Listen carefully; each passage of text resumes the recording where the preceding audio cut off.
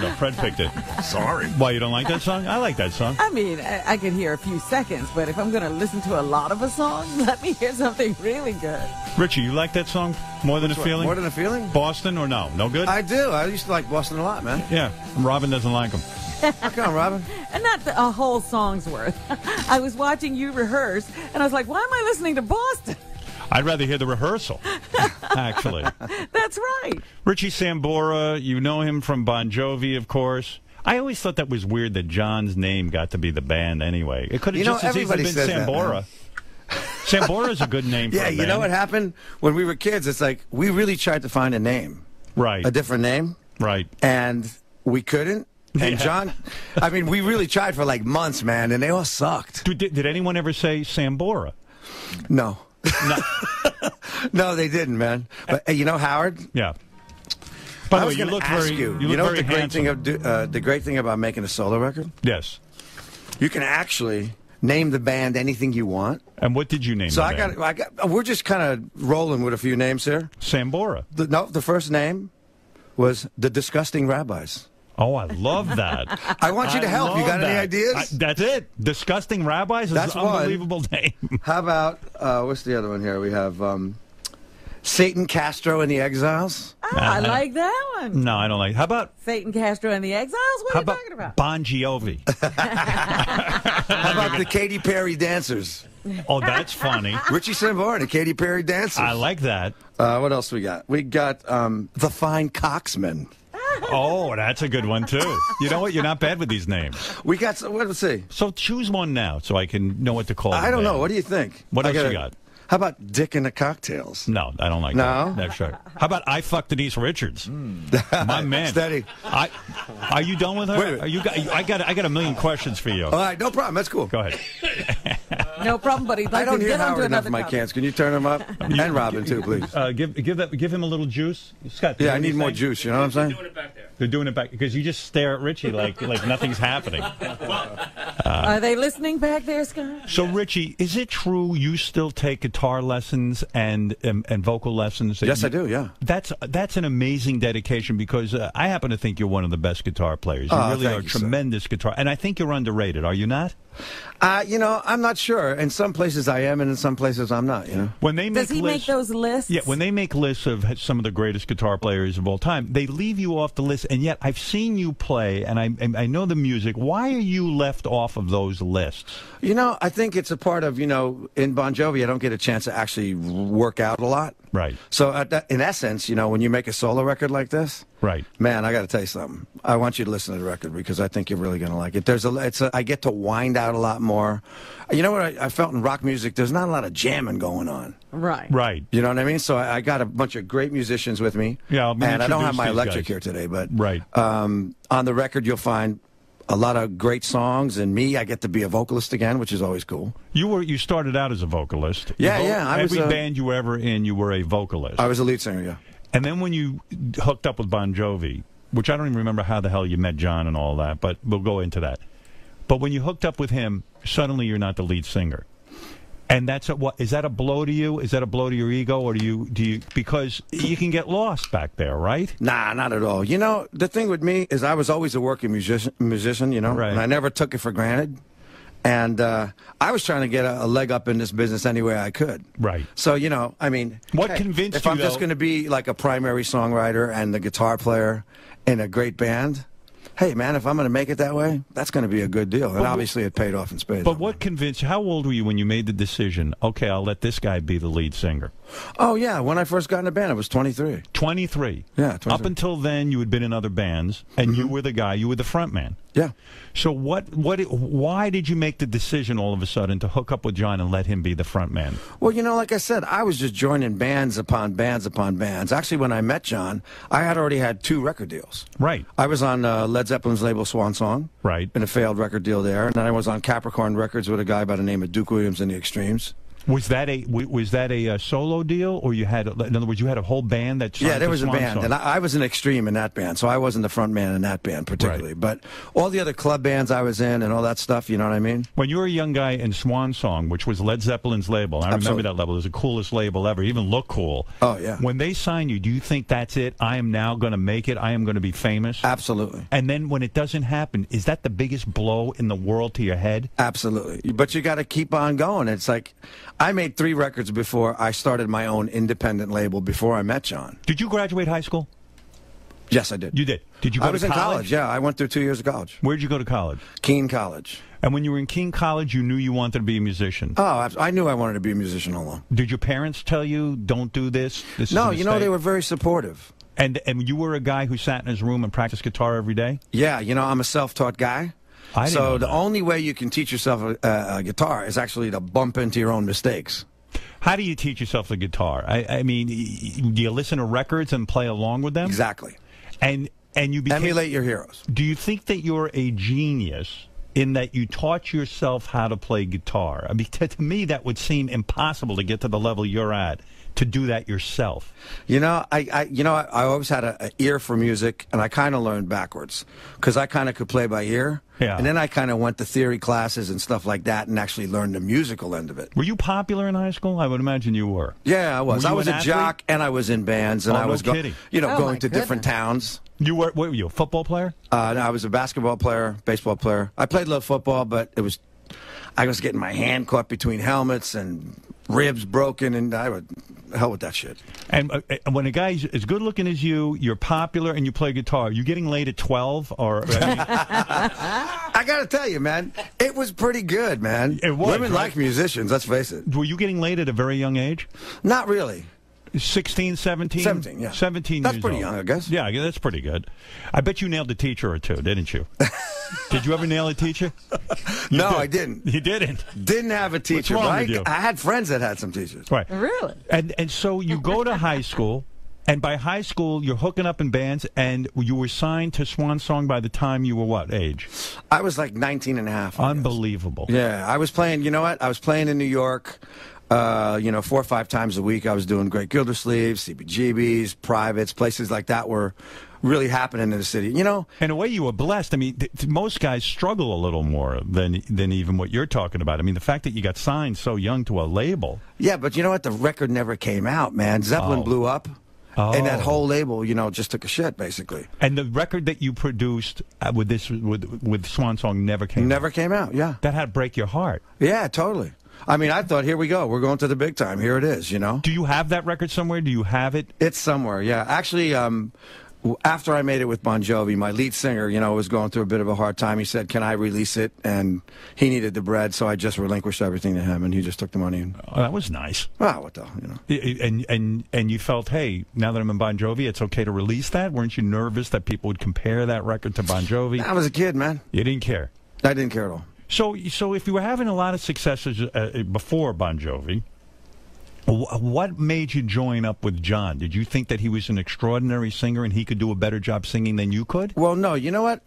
I went to see him play at a club called the Fountain Casino. Remember that place? No. Right. It was right up the I street was from the sequestered. Club Benet where you used to play. Right. Where right. I used to come kidding. see you play. Right. my No. God. Yeah. You used to play with me. Yeah. You right. called me up a bunch of times.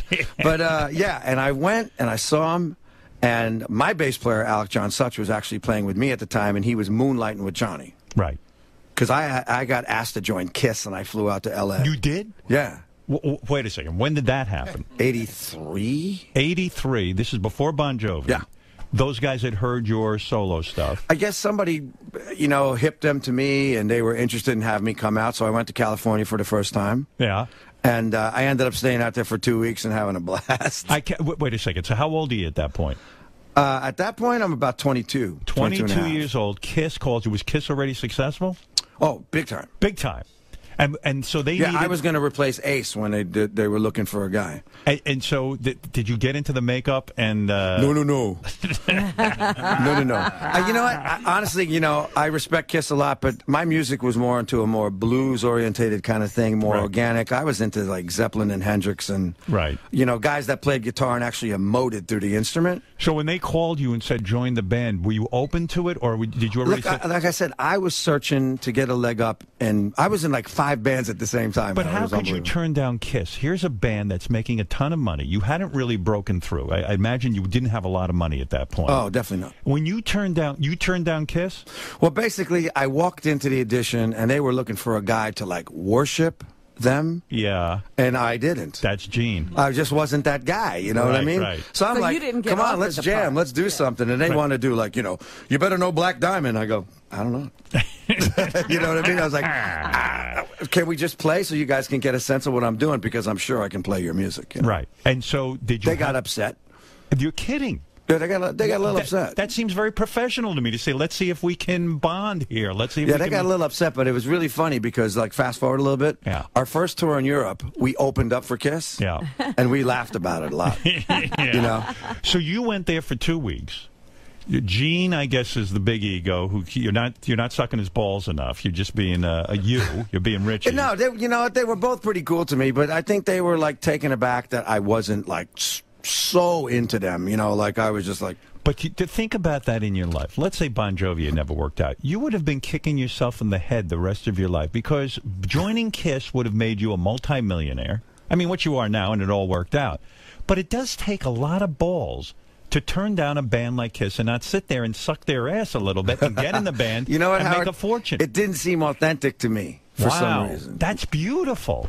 But it's true, though. I swear to God, it just didn't seem authentic to me, man. I was like, as an artist, I was moving in a different direction already. Yeah, wouldn't it have killed you to play music that you really didn't care about? All the guys in your band right now are looking at you like, what the fuck is wrong with you? They would have taken the Kiss job. They'd take the Kiss job in 2 seconds. Like, man, you must be fucking maniac or something. Let me at those balls. So when you go out it was on Kiss's dime, you go out there for 2 weeks? Well, you know what happened?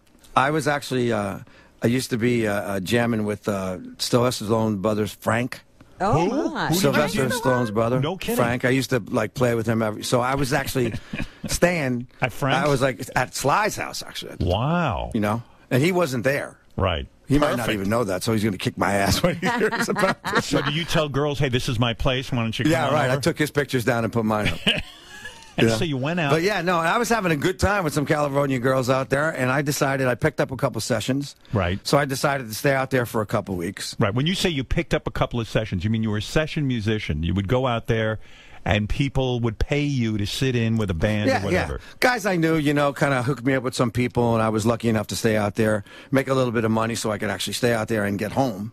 So when did you start taking guitar lessons? When you were in Bon Jovi? No, I was. My first guitar lesson was actually I was 52 years old. No kidding. And who can really teach you? I mean, there's a teacher say to you, "Look, Richie, what can I really teach you? You're holding your hands the wrong way." No, check this out. Why would they fuck with what you do? I walked into this my favorite vintage guitar shop in California, and this guy was playing with his back towards me, and he's playing acoustic guitar, but he sounds like 2 guys. What was he playing? Tell me what he was playing at that point. Just some piece, just acoustic piece. Right. But he sounded like 2 guys playing at the same time. Right. So I kind of walked around in front of him. I said, "What are you doing, man? Yeah. You got to teach me how to do this. This is like sick." I said, "I'll be back in 18 months. I'm going on tour, but when I come back, I'd love you to teach me." So he gave me his number. He happened to be a cat by the name of Lawrence Juber, who used to be in McCartney and Wings. Right. But he was also now the acoustic guitar player of the year. Right. And he was working with all these different alternative tunings. So I started to work on him with those. So, now there's always more you could learn. That's the great thing about music. He wasn't opposed to teaching you and giving you his secrets, so to speak? No, not at all. Because I think it was more of a give and take. I also was teaching him a little bit.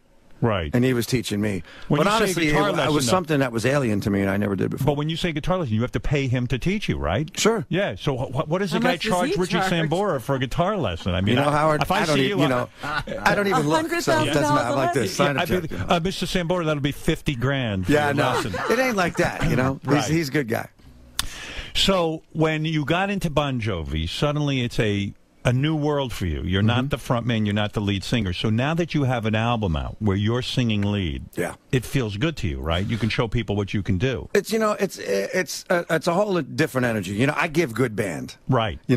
And I always was a team player. Is this a band? What I'm looking at? Are these guys in your band? Yeah, these guys are the guys I made the record with and in my band. Yeah. Oh, no kidding. So in other words, this is not something where you just hired some musicians for the day where they're going to play with you. No, the excellent thing about this record, it happened so organically, and from the writing process up, and when we took it in the studio, we sounded like a band immediately. Right. And we just started to roll.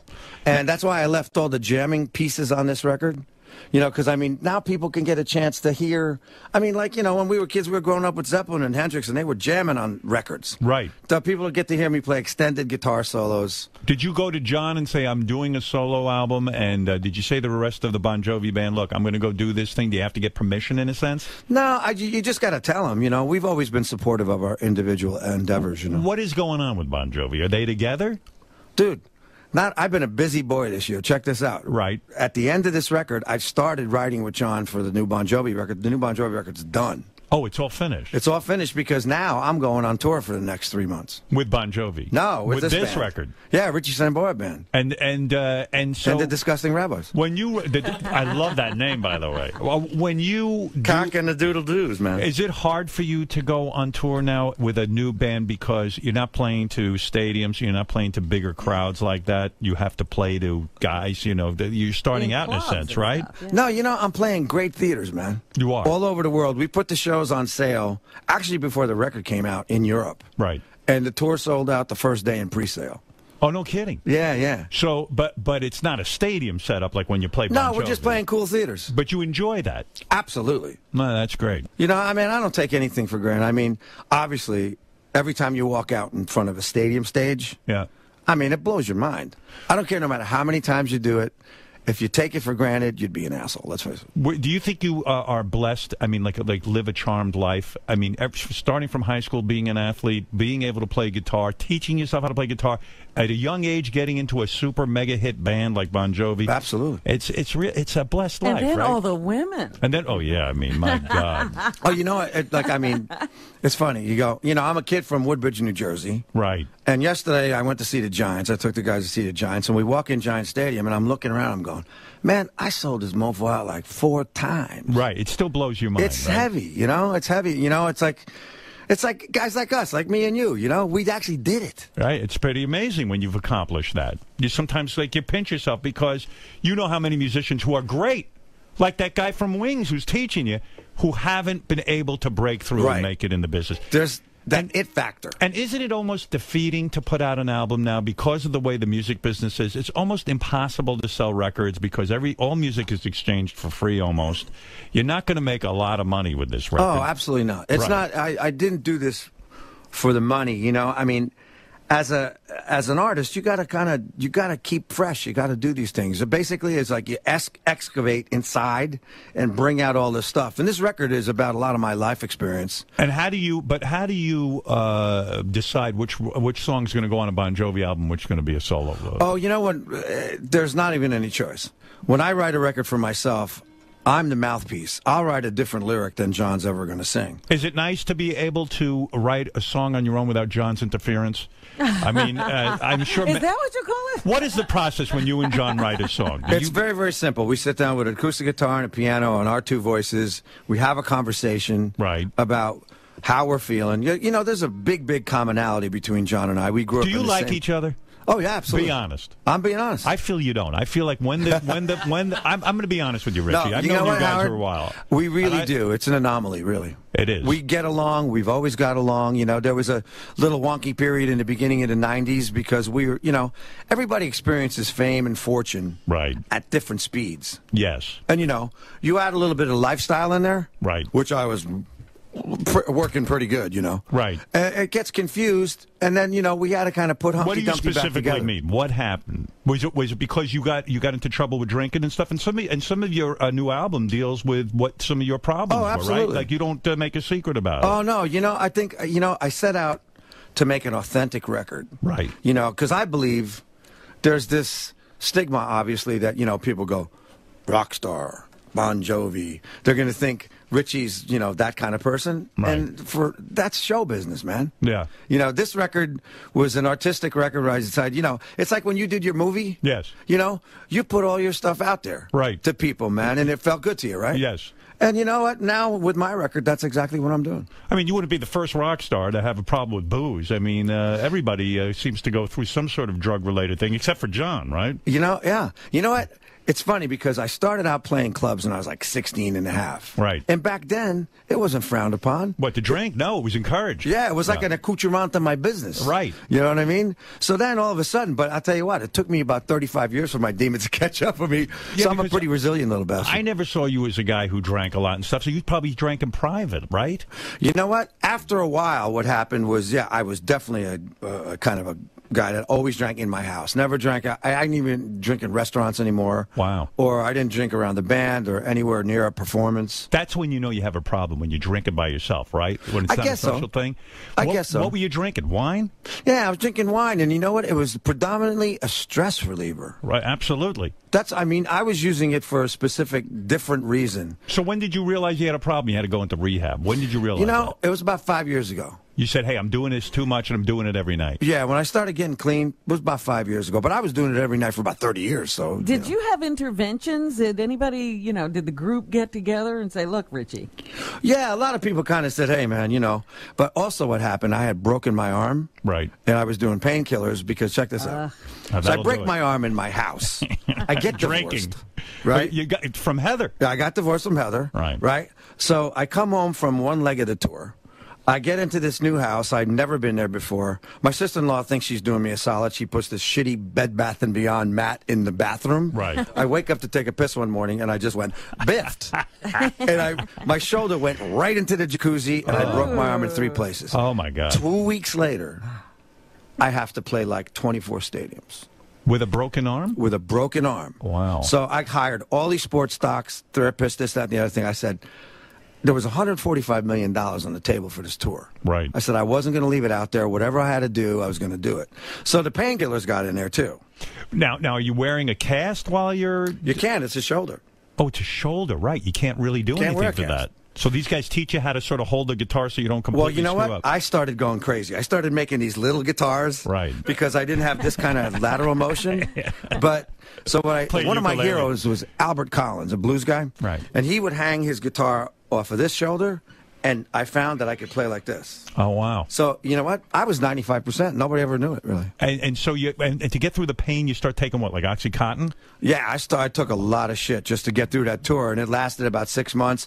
And I was drinking because of the pain and getting through it profusely. And when you mix the drinking with the Oxycontin, that's a fucking powerful cocktail. Very powerful Nothing cocktail. better than that. Oh, and you know what? If you ask me if I remember those months, I would say absolutely not. Wow. But you know what? I was a hero, got through the tour, and just like, you know, all the other substance in my life, I figured this one would just fall off. Right. No such luck.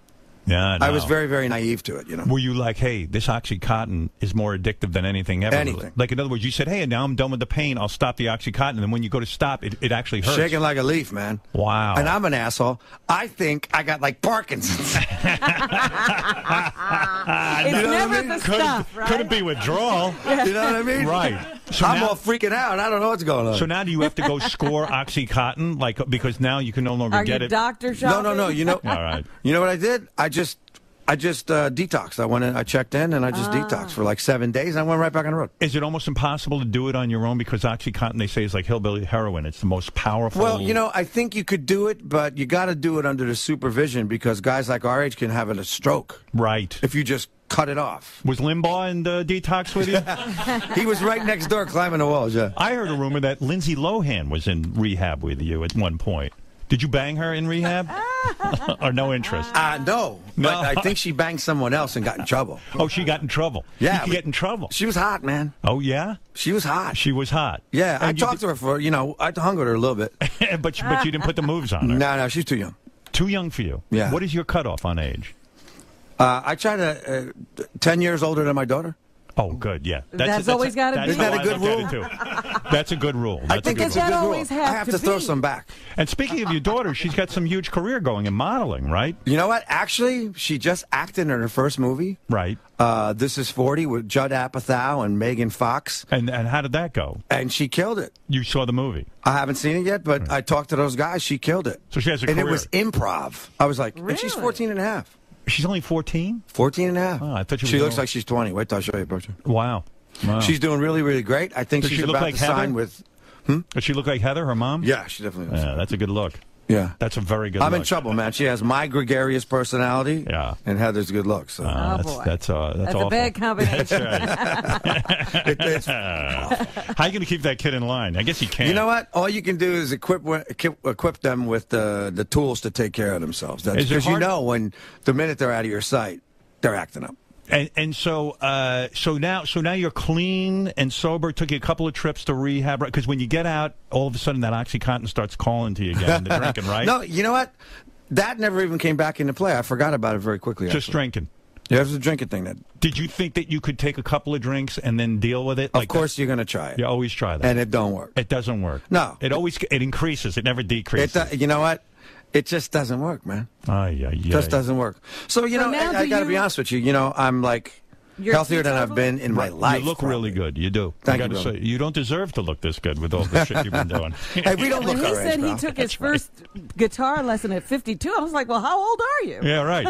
Well, you know, the thing is, that keeps you young, too. That's right. Anytime you're learning something new and evolving like that, man, that just keeps you young. Yeah, it does. So you're feeling good about a new record.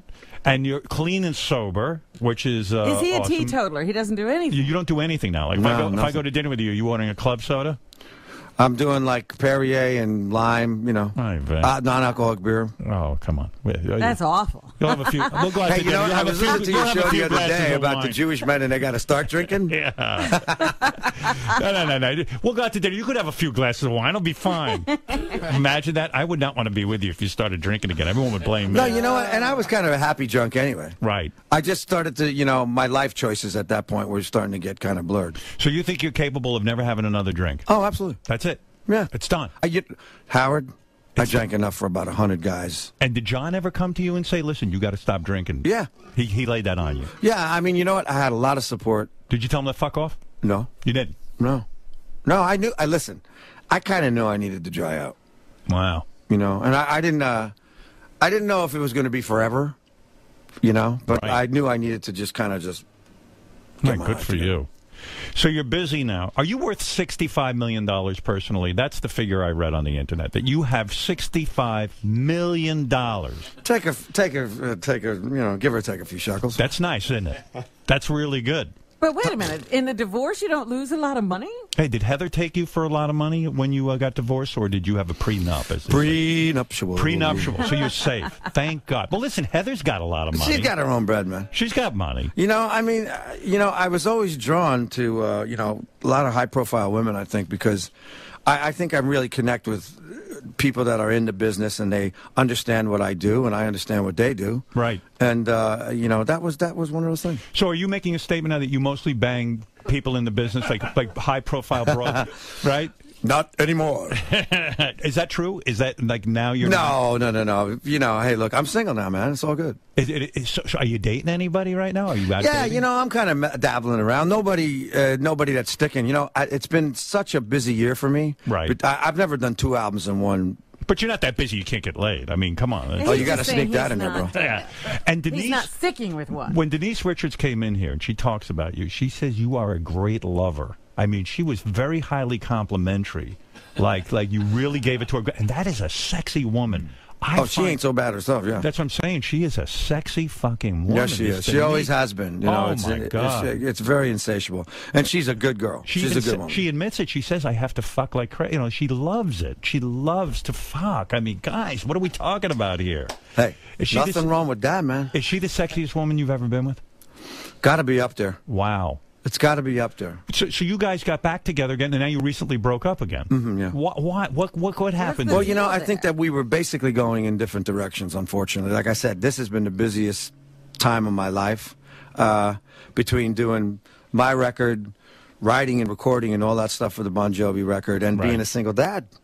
You know? How does that work for you, being a single dad? I love it so much. You do? But doesn't the kid, don't the kids usually kind of go off with the mother more? It's like it's hard for you to No, see. you know, her and I have a very, very great relationship. I don't know what happened to you when you got divorced from your kids, but Right.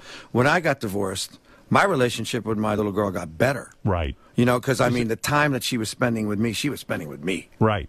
And you got to do stuff on your own. Oh, yeah, there you go. There's a picture of the two of you guys. Look at that. Very nice. Oh. Yeah, there we go. Look at you. And so you say things got better.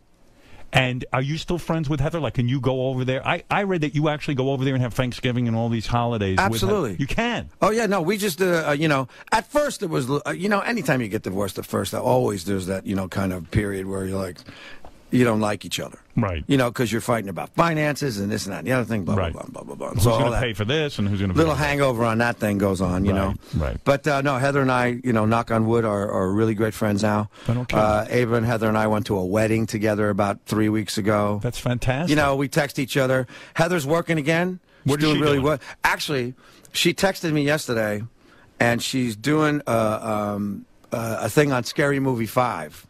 Oh, no kidding. Where she plays the mom of the Black Swan, and it's funny as shit, man. It's funny. Have you ever gotten to the point, post-divorce, that you've had sex with Heather again since the divorce? Would the two of you ever go back there once No, in a I while? don't think so. You don't think so? No. It can't happen. Can't I don't cross think that so. line, huh? We can't cross Too much that water under the bridge, baby. line. Too much. Yeah. Like, there's never been a night you're all hanging out, it feels good, your daughter's, you know, hanging out, the kid goes to sleep or goes You out with her forget friends. you're not married And all of a sudden you go, you know what the fuck? You know what? Let's just go to bed. You're Heather Locklear, I'm Richie Sambora. Why not? Why not? Let's I just can't go say the thought upstairs. hasn't crossed my mind. Right, why but not? no, you know what?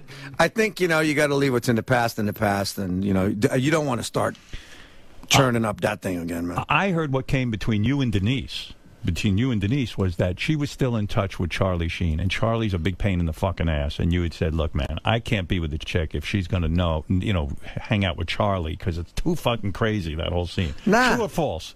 False. Really? You know Absolutely Charlie at false. all? Absolutely. Charlie and I are friends, man. Oh, you are? And we've always been friends. Me and him used to hang out in the old days when we both were crazy. Right.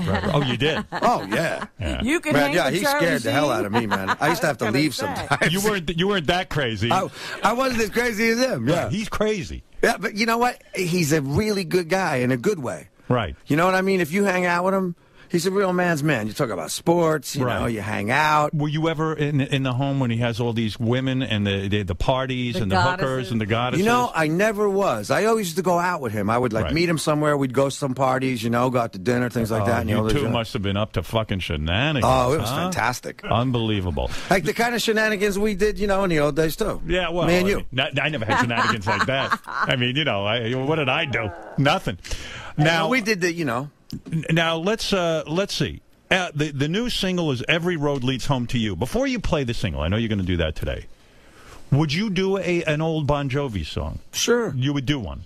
Now, let me introduce your band here. The band is Luke is on hand percussion. That's something I'm getting into, hand percussion. You're taking lessons? Yeah. How is that? What are you playing over there? I don't see so well anymore. Yeah, what is that? Like a bongo? It's called a cajon. A cajon? And it's kind of like a little cajon. mini drum kit. Let me hear a little of that.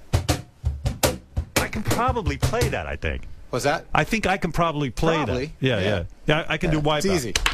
I can play it. Yeah, you can do that stuff. Yeah, I got that. Okay, so you got Luke, you got Kurt on bass over there. How you doing, Kurt? You like this new band? Love it. What is it, the Flaming Rabbis or the Dirty Rabbis? It changes every day. That's right. We're going to try changing every day, Darren. And Pete on guitar, right? Peter Stroud. How's it going? Hey now, what's happening? And Matt Rawlings on the keyboards back there. Okay, so this is Richie's band. Now, does John get upset when you sing a song like any Bon Jovi song? Does he get upset by No, not at all. Because we wrote them together. Right. You know, they're just as much my songs as his. Did you primarily write the music and he wrote the lyrics? No, we do both. You do both? Yeah. I'm a lyricist and a musician, yeah. Right, And the music guy. Right. Always so have been. When you write with John, it's the same thing. You just do Same thing. But the difference is that, you know, when I write for myself, obviously, I get to cover the subject matter that I want to cover, and I'm the mouthpiece. When you wrote "Living on a Prayer" with John, where are you? What point in your life? How old a guy are you? 25. And Bon Jovi already had some big success, right? You guys were... No, we actually had minor success, but we were fledgling, man. We were broke. You were broke. Oh yeah, we had a platinum album, we had a gold album, but we took the band on a tour for like 9 months. John and I both put up a lot of publishing money to do that and subsidize the whole thing. I mean, my road crew was making more money than me, man. Isn't that amazing? You already had some hits, and you were broke, and you go out on tour and you're broke. You're broke from the tour. Everyone thinks you're an instant millionaire, and kids today don't get that at all, do they? Yeah, it's not. You know, I tell you, it's expensive. You know, you take guys all around the world. You got to ship the equipment. Right. You know, you have to do a lot of work, and you stay out there for a long time. The bills add up. So when you have a couple of sort of, as you say, minor hits, you go out there on tour to kind of build a following to get so that they'll buy the new album you're working on. And so, in a sense, the song "Living on a Prayer" it's an interesting title. It's like you were living on a prayer. What if this record didn't work out? You guys disband. It doesn't. You know, it doesn't happen. That's what it is. Absolutely. Was that what the song was about? Well, basically, you know, first time we ever used two characters in a situation. Right. Tommy and Gina. Right. And essentially they were a metaphor. Everybody has been in that situation in their life where they're on the, you know, the balls of their ass. Right. And they're trying to make ends meet. You know, we've all been there. Were those two characters you and John, in a sense? Not that you were lovers, but I'm saying, was it that you guys were on the balls of your ass? I guess probably really in the back of our mind it was that, but I think it was more like our parents, people we've seen growing up, very blue-collar New Jersey kind of upbringing and stuff like that. Right. And then it became the world song. When you write a song like that, do you immediately know it's a hit? I did, and John didn't. Really? Yeah. He tells the story on stage all the time. I said to him after we wrote it, I'm going, dude, I think that's the best song we've written so far in our career. And he's like, I don't know. I don't know if it's good or not, you know. Do you think he said that because he didn't want to jinx it, maybe? I don't know. You don't know. But you knew it was a hit song. I knew it, yeah. I knew it was the best thing we wrote. You know, then Wanted came along, Never Say Goodbye. When you played Living on a Prayer for the record company, they immediately recognized it as a single? Oh, absolutely. They did. And they knew it was a hit. Absolutely. Right. And then was John convinced that this was going to be a hit? Yep. And when they started playing it on the radio, was it almost immediately a huge sensation? Yeah, we first put out You Give Love a Bad Name, and that went to #1. Right. And then Living on a Prayer was the second single? Went to #1 too, all over the world. And like, you know, I mean, as a band before that, we went to all these different countries. We were very, very smart. We seeded the world. Right. You know, so people actually knew of us. They knew that we were a good rock and roll band. We just didn't have great songs yet. Right. And it really gelled. Slippery and Wet, our third album, that's when it hit. You can't rest on your laurels either. I mean, as big a star as you guys are, now you have a new record. You got to go out and work it like it's a first-time deal for you. Absolutely. Right? Yeah, you've got some name recognition and all that, but you still have to go out and You got to go out and you have to have the goods. Yeah. All right, so play a little Living on Prayer, and then we'll hear something new that you're doing. All right, you want to hear Living on Prayer? Here we go.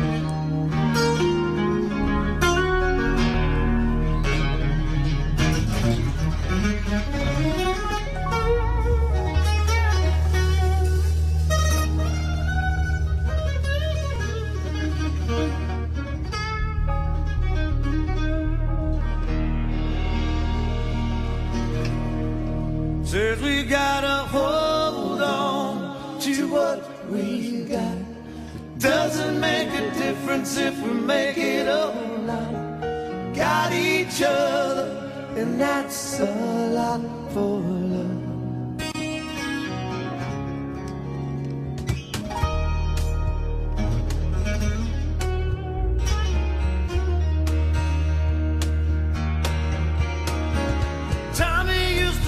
On the dial, the union's been on strike. He's down on his luck, it's tough. So tough. Gina works a diner all day, working for the man. She brings home the pay for his love.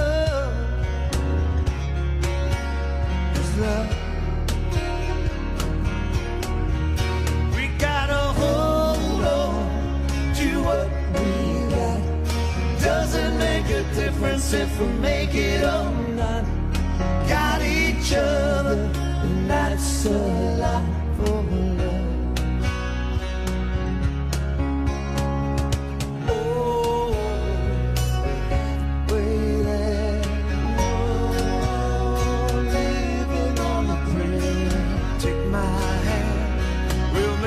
I swear, oh, living on a prayer.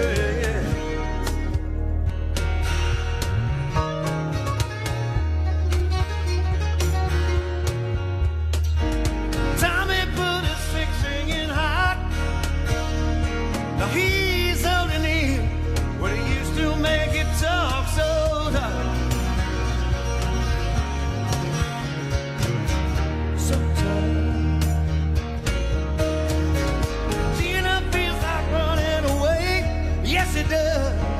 Cries in the night time, it whispers, baby,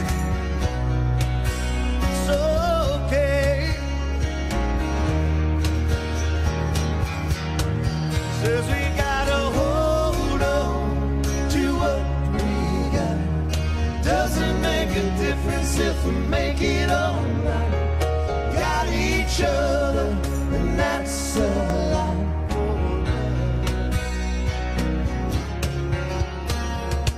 Oh, baby, oh, living on a prayer tonight.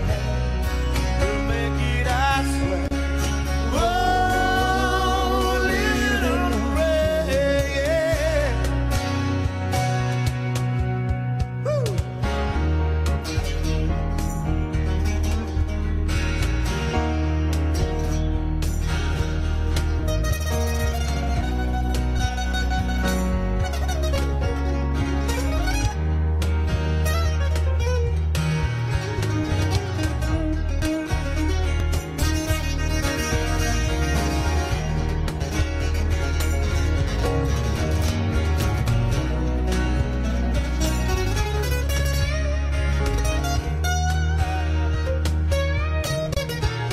Gotta hold on, ready or not, willing for the fight, till that you got.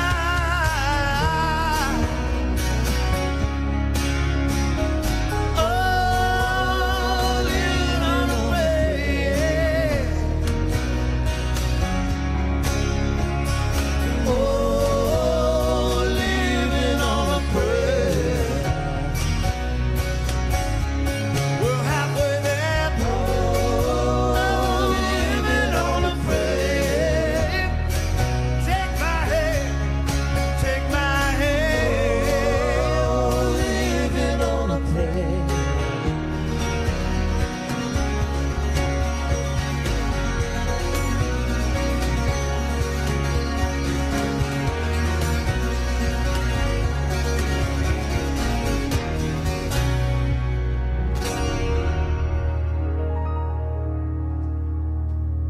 Very nice, boys. Wow. Yeah, baby. I They love sound that. good together. You sound good, you screaming rabbis, or whatever the hell it is. When you play a song like that, you love that you love the two-neck guitar, right? You love that. Well, very few guys play that. And why do you love those two necks? Explain What that to is me. that I'm not a all guitar about? player. Yeah. What is it? Well, they're, the six string. Right. It's got a different sound to it because you can play the leads. Right? And then the 12 string. Oh, that's a 12 string. Wow. It's a little more orchestral, but that's the one it sounds.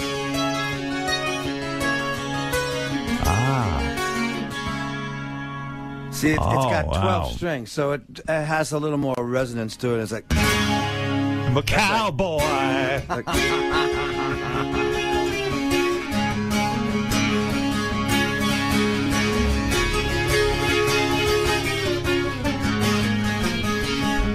It's that's what, like, getting Crosby, to Stills, the Nash. point where I can't anymore. I am dying. Stephen Stills is fantastic, right? I mean, he's underrated, right? Stephen Stills as a guitar player, don't you think? Great. He's a Talk great about guitar. an underrated guy. Unbelievable. That solo Underrated album cat. he put out really showed what he could do. Oh man, he's badass. You're a badass guitar player. Thank you, brother. Fred, don't you agree? I think he's one of the most amazing players of all time. Yeah. I tell you what, man. You want to hear me play? I think this record that's out now, Yeah. I'm playing the best I've ever played in my life. Do you think Kiss is upset when they're listening this morning and they're going, man, we should have taken... No, I think they're quite well off. Yeah. Don't you They got think... more money than me, bro. Would you say that... Like a lot more money. Well, yeah, because they charge... They build caskets. Is there ever going to be a Bon Jovi casket? I doubt that. When you... I mean, I'm a whore, Right. but not that big. They are the real whores of the business, right? It's unbelievably... They're not ashamed at all of taking every dime. No, on- they're shameless, man. sometimes you have to say to yourself, hey, I'll pass up on some merchandising, right? Exactly. You have to. Think of the arguments you would have gotten into with those guys had you joined KISS. What a different life it would have been. Oh, yeah. Incredible. Yeah, remarkable.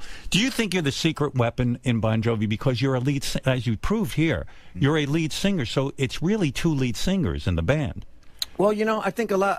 If you look back on our records, I mean, a lot of the harmonies, the harmony stuff that I did with John is basically almost like the Everly Brothers in a way. They kind of go together. You know? And I don't hear harm. Like it's funny that you went to Crosby, Stills and Nash, because I always say, how come no bands do that anymore? They don't have those like you guys were harmonizing beautifully. We did. These there. guys are great. Yeah, that's really good.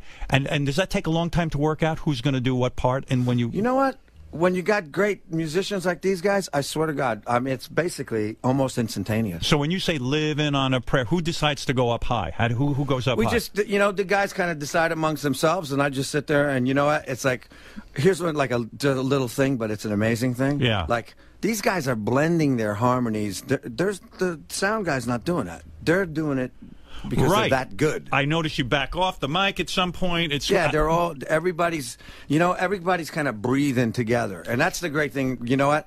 You could put a bunch of musicians together, right? And they could be really good musicians, right? But it doesn't mean they feel the groove at the same way. Doesn't mean that, you know, they're going to breathe with you the same way and breathe the songs the way you should breathe. You know. Do you ever practice that without any instruments? You ever that harmony part? Do you ever do that? Absolutely. You do. What does that sound like without instrument? Just that part when you go. You want to hear it? Yeah, let me hear that. Without any. Go ahead. Yeah, let me hear that. Okay. We gotta hold on to what we got. It doesn't make a difference if we make it or not. Got each other, and that's a lot for love. I want to be able to do that. Why can't I do that? You know, for me, it comes out of doing fucking like tone when I deaf. was a kid. Yeah, that always came out. My neighborhood, all the guys were singers. I would hang out on the corner doing doo-wop. Because I always loved in Bon Jovi when you're playing, and all of a sudden I watch you on stage, and John's doing his thing, and then all of a sudden you do it very sort of quietly. You go into the microphone. I love that. I want to be that guy. Instead, I'm here. My stupid dick jokes. You're doing good, brother, and you're doing it well. I'm doing all right. Now, this new album, let's get to the new single. So this is very personal, this song to you. What song are you going to be doing for us? Here's a song called Every Road Leads Home, and it seems to be the impact track that everybody is kind of going towards these days. Right. But interestingly enough, you know, I decided to go with an independent label. Okay. Which is interesting because the business is changing, obviously. You right. know, obviously, social media and downloading is really what's going on. Right. And I also wanted to make the record I wanted to make artistically. Right. And, you know, obviously there's going to be a commerciality in it, but there's a lot of jamming in this. So you're getting the acoustic version of this stuff, but people are reacting to this track. Now, some have interpreted this track, Every Road Leads Home. Home being Denise Richards' vagina. Oh, my God. That's true, Robbie. Am I right, Richie, on that? Or is that a misconception? It was actually, it's actually me being on the road coming home to my daughter, actually. Oh, how boring. Yeah. I thought it was about Denise. You know. You got to tell me what she's like in bed. She's lovely. She talks up such a good fucking story here. What are you going to do, man? I mean, you know, she's hot. And she's a freak. She describes, she's blowing her, you know, she describes the whole thing. She loves anal. She loves anal, she told me. I just work here. I know. Are you into anal? I mean, giving it. All right. So this song that Richie's going to do. Giving, of course. Yes. All right. It hurts when they receive. Oh, my God. I mean, if you would write a song about how you manage to last when you're in bed with Denise Richards and I blow off right in 2 seconds, I would listen to that song. That's another song you should write. All right. Listen, Richie, so this song... Next time, before I write a song, Howard, I'm going to consult you first. Please do. Every Road Leads Home to You, Richie's new album, Aftermath of the Lowdown, featuring the single Every Road Leads Home to You, is in stores tomorrow. That's going to be happening. Yeah, the digital date is tomorrow. In October, you'll be able to, first week of October, you'll be picking up in stores. And tickets for Richie's October tour dates with the Screaming Rabbis is in Philadelphia and New York. They're on sale now at RichieSambora.com. That's right. That's where it all happens. It's all happening there, RichieSambora.com. man. All right, so here's the song. Let's listen and see if we can understand what Richie's trying to say to us in this song. Yeah, no problem. It's called Every Road Leads Home to You. All right, dudes. Here we go.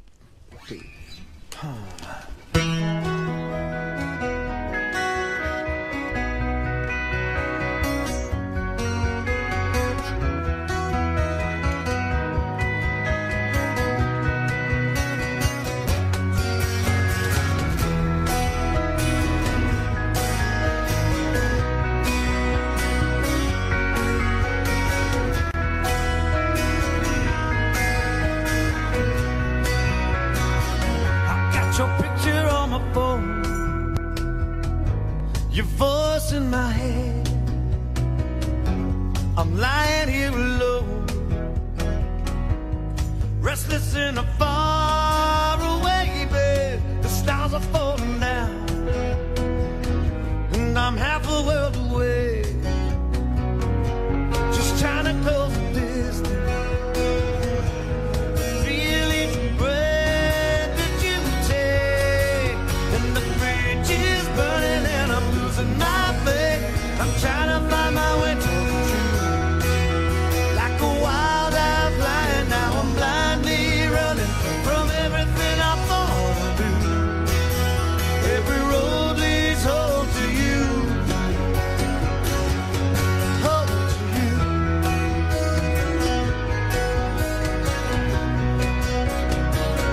So you got me to believe, made me turn on the dial. The writing on the wall, right in front of me, every song, every line. But I don't need 1,000 words, I need you safe in my arms. I'll be standing strong, I'll keep holding on when life just tearing us apart. When the bridge is burning and I'm losing my faith, I'm trying to find my way toward the truth, like a wild eye flying. Now I'm blindly running from everything I thought I knew.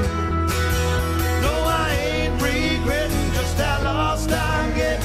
The red lights I've been blowing through, my foot will find the pedal as I'm counting the lights. Every road leads home to you, every road leads home to you.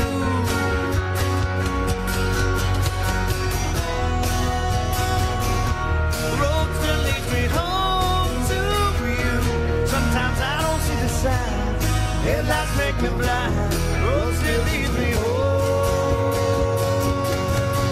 to you.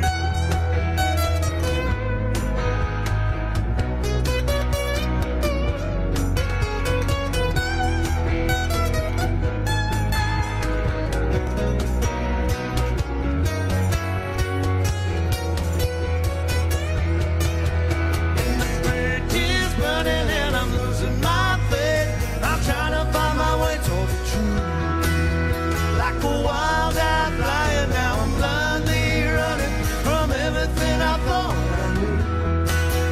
Though I ain't regretting just how lost I'm getting. The red lights I've been blowing through, my foot will find the pedal as I'm counting the lights. Every road leads home to you, every road leads home to you, home to you.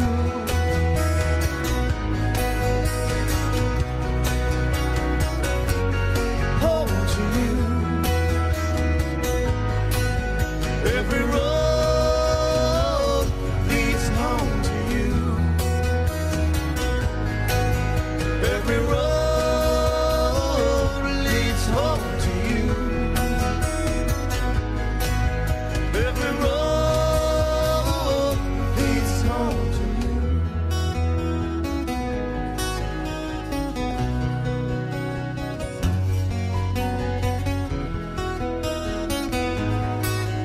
Every road leads home to you.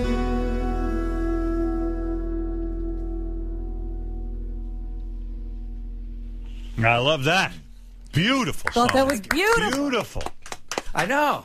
Right? Pretty good song, hey? Real good song. I liked I'm it. telling you, man. Thank you, Robin. I loved it. Thank I you, loved Howard. it. Did you play that for your daughter? Oh, yeah. And did you say, honey, this is about you, or you just don't say Absolutely. anything? She loved it. She loved it. That's a beautiful thing for a father to write to Yeah. his daughter, especially Yeah. a divorced father, because Heather can't write a song for her. And you say, look, Daddy's better than Mommy, Guess right? what? Well, you know, hey, there's that, there's the thing between a father and a daughter, man. Right, it's very special. That's just a little deeper, man. Yeah, that's great, I tell you. But you know what? The thing about the song, I mean, what does Heather do? Heather goes out and buys her a sweater. You write a song for her. You know what I'm saying? I love that right. song. I love the it. thing about this song, it's like this whole album is interesting, because I write stuff about me and what's happening in my life, Right. and I realize that it's everybody's stuff. That's It's actually universal. I think I've always been good about that, and I've always been good like that. I mean, even living on a prayer. Right. Like I said, it kind of It's was about about us struggling, Right. doing our thing, getting out of New Jersey and trying to make ends meet. But it became everybody's song, and I think that a lot of this record, I think people are going to relate to a lot because it's an authentic human record, and it's got a lot of fire to it. And if you listen to the lyrics, I think they're good stories. Is there anybody you like out there now? Any young kids coming up, or are you just totally disillusioned with? Man, no. Being from an independent label, man, I listen to a lot of new stuff that's really obscure, like in Silver Sun Pickups and Fits into Tantrums, and you My Morning Jacket is really good. I was listening to. You still walk around and you put on headphones and listen to music and try to sort of see what everyone's up to. Oh, I am a avid record buyer.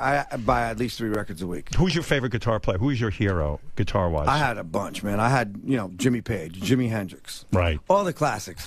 Jeff Beck, Eric Clapton, who played on my first solo album. That's right.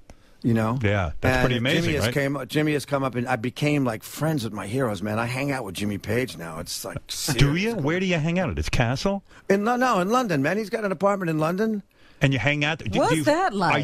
Are you tongue-tied around this guy? Like, I mean, he makes it so you're not. He's such a gent. Do you go over there and play guitars, or do you sometimes? Yeah. Yeah, I was going to say. He actually he came up and jammed with me a couple times, and I'm actually going to ask him if he wants to come to London and play. Does he have 3D TV? He must, right? I mean, we do when we hang out. Yeah, what do you do? Because we go to concerts, right, and go out to dinner. Just the two of us. And do people freak out when you guys show up together? It's kind of cool, man. Chicks are flying around, I'll tell you that. Is he still getting laid? I mean, is he doing his thing? Definitely. Definitely. Yeah, man. He's a stud. He looks great. He's feeling great. Jimmy Page, man. Look at you hanging out with this heavy? guy. I never think, who the hell does Jimmy Page hang out with? I never knew it was you. That with Richie. Yeah, man. I'm not good at hanging out with people. You were good at hanging out with me when we were when I was living but we in New never York. hung We had out. a good time. Like we take me over to Jimmy Page's apartment. Let's see what goes down. I'll fuck with that guy. Listen to music, play a little guitar. You know what I mean? Just that's well, what are you going to do while they're listening to music and play guitar? I'm get one of those drums. What was that called again? Cajon. A cajon. I'm going to get a cajon now. Okay. I love that. It sounded great, by the way. You guys sound great together. Look, I could talk to you all day, but I'll let you out of here. Richie Sambora's new album, Aftermath of the Lowdown. I don't know what that means. It doesn't matter, really. You want me to tell you? What does it mean? Okay. When you give somebody the lowdown, that's like giving somebody the truth. Yeah. And that's kind of like what I did on this record about my life and what was going on. There's always an aftermath. It may be good. It may be bad. All right, now I understand. Now you understand? Sort of.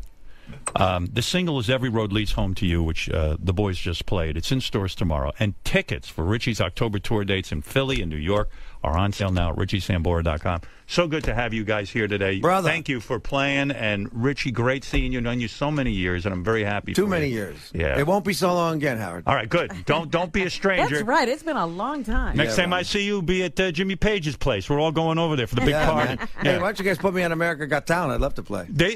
Would you?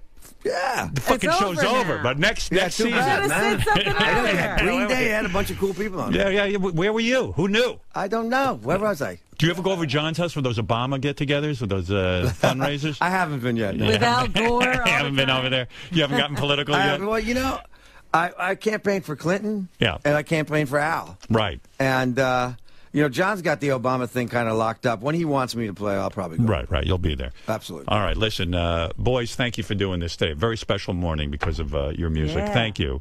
And we'll be back right after these words. Jesse Ventura, Right Governor on. Jesse Ventura. Thank you, Howard. You're the best, brother. All right. Thanks, man. You too. Thanks, guys.